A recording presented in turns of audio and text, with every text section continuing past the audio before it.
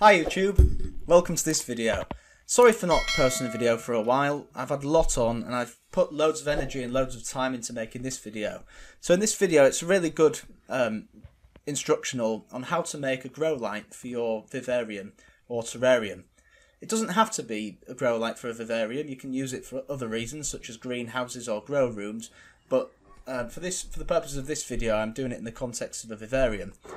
So I think you'll really like it. As you can see in the video above, we've got some really decent lighting for a vivarium, which would usually cost a lot of money on the high street, and it's going to save you a lot of money.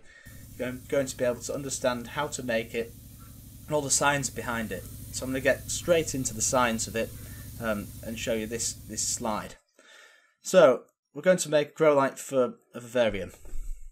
So the contents of this, we're going to talk about scientific theory, the purposes of the light in the vivarium, and also how to actually construct the light. So there's three purposes to the grow light. It's to illuminate the vivarium, to create a vibrant display. It's to replicate natural light from the sky, so we want it to look naturalistic and look like it's actual daylight. And also thirdly, it's to provide an optimum food source for plants to thrive. So this will increase growth rate, floweration, and also strengthen the plant's anatomy in terms of root growth, leaves and stems being very hardy and tough and very sturdy. So this is an example of perfect lighting. So you can see there's some Java moss on the wooden branches they have in this vivarium. I think that's an Oophaga Pamilia. I'm not really sure though. And there's some ferns dotted about. That's an example of perfect lighting. You can see that it looks very naturalistic, and also it must be good because the plants are thriving. So to satisfy one of the main purposes to illuminate the vivarium, the vivarium can easily be illuminated with LEDs that have a sufficient light spectrum and brightness. So the brightness within a vivarium is measured in lux. So lux is a measurement of how bright the vivarium is at a certain point within the vivarium. So that's a shortened word for luminous flux per unit area. But this is all dependent on the output of the LED lights and distance from the light to the plant. And you can use a calculator to work this out. So what brightness do you need? Well, it's best checking using the link in the description below. But you can also just Google this. Devil's ivy, for example, epipremnum, pothos ivy. This should be kept at least 500 to 2,500 lux. And then when you look at Ficus primula, 3,200 lux, Java moss 500 to 1,000 lux. These are the main plants you're going to be using within your vivariums, especially for high humidity tanks that are housing dart frogs and such. But this is just a base guide. Actual daylight, I went out and tested it. You can get an app on your phone where you can measure the brightness, and the lux is around 50,000. I know that grow lights that you can get, such as Jungle Dawns, produce about 5,000 lux. So nowhere near 50,000, but that's considered one of the best grow lights on the market for vivariums. So I'm going to show you now how to calculate the LED specifications to match the brightness requirements for your vivarium. So it's always best to think this properly through and plan it out so you're getting the maximum amount of light that fits the purpose. You want it to be as efficient as possible and as engineered as possible. So this is an example. The bulb at the top is the LED, and you've got the plant at the bottom, and it's within a tank. So the bulb, the LED, produces brightness in the terms of lumens. So lumens is the brightness produced, lux is the brightness that's received at a certain area. So to work out lux, you do the lumens. There's like an algebraic formula for this. I don't know what it is, but there's plenty of calculators online that you can use to get that. So you work it out using the lumens produced by the LEDs, the beam angle, which is the sort of the spread of how much the light is illuminating. Sometimes it's quite narrow beam angles. Other times it's sort of like a general brightness. And then you use the distance between the light and the plant to calculate the lux at the plant level. So this is an example of the calculation. So we've got our lumen to lux calculator. I'm going to use 18 inches because that's the general height of a vivarium. They don't usually get any taller than that. So if we put 18 inches in, which is 0.45 meters, and then we look on the LED website, find the beam angle, which was 120 degrees, and then we work out the lux that we want.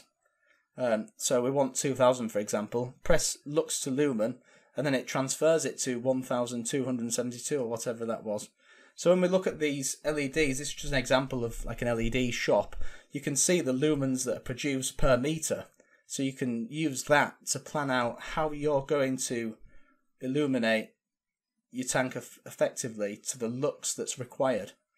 So similarly, if you put 5000 lux in, we can do lux to lumens, and it says 3180 lumens.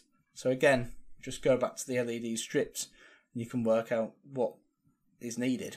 Right, so the next point is to replicate natural light. Now, natural daylight is actually like a white colour, and this is because it incorporates all the different spectrums, all the different colour ranges within the rainbow, essentially. So if you look at the screen, there's red, orange, yellow, blue, green, indigo and violet. If you shine white sunlight through a prism, the prism actually splits off all these different types of light, and you can physically see all the different shades of colours within that white light. It is quite interesting, and not many people know about that. So natural light is full spectrum. How do we work out what full spectrum is? Well, what we use is a colour temperature chart. So for full spectrum light, as you can see, it's in the middle. It's around 6,500 kelvins. Whereas when you look at sort of the more red colours, that's going to about 1000K, and the more cooler colours, which is blue, goes to about 10,000K, but 6,500K incorporates more range of colours. To make sure that the light is an effective food source, we need sufficient brightness, full spectrum lighting, and we also need to tactically use the favoured colours from the light spectrum.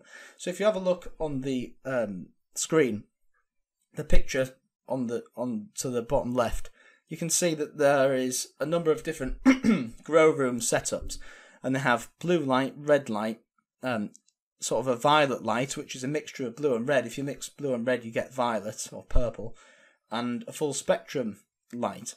Now, each colour does different things for the plants. The plant processes the different colour ranges in different ways for either plant growth or root growth or creating chloroplasts and chlorophyll. But it turns out that generally plants want full spectrum light, but blue and red are actually favourable for like increased growth rate. So this is all due to photosynthesis. This is the plant's ability to convert sunlight into food. So it converts light, water and carbon dioxide and minerals to produce glucose, which is stored within the plant and acts as a food source, and also produces oxygen as a byproduct. So this is because the plants have chloroplasts within the leaves, and these are tiny cells that act as solar panels within the leaf. So if you look on the diagram on the screen, there's all sorts of different components within the chloroplast, but the main are chlorophyll, and these act as like miniature solar panels. But there's a lot more that goes on than just light conversion. As you can see, there's mention of a Calvin cycle, which is sort of like the sort of circadian sort of sleeping rhythm of the plant, and it changes during the season, so it's like a hormonal change as such. But there's a lot that goes on within the chloroplast. So favourable colours for plants are actually blue and red.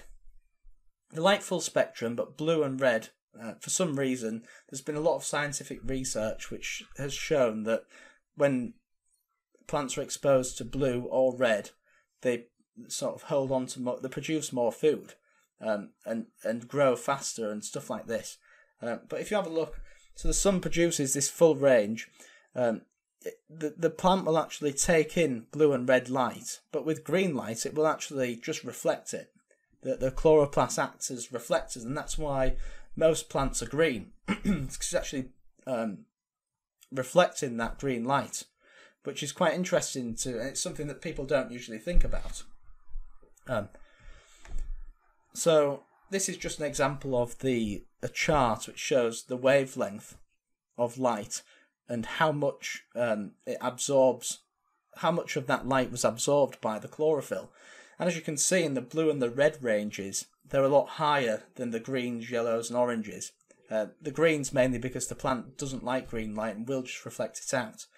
So blue light has been shown scientifically to boost production of chloroplast, which then causes the plant to grow more leaves. So plants that are exposed to more blue light will be generally more bushier.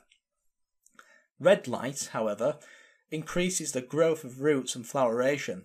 So when you look at plants that have been exposed to red light, they tend to be quite large, but not so much as bushy as the ones given blue light. But when you combine blue and red and full spectrum, then you can optimize the growth of your plants and create a really healthy plant.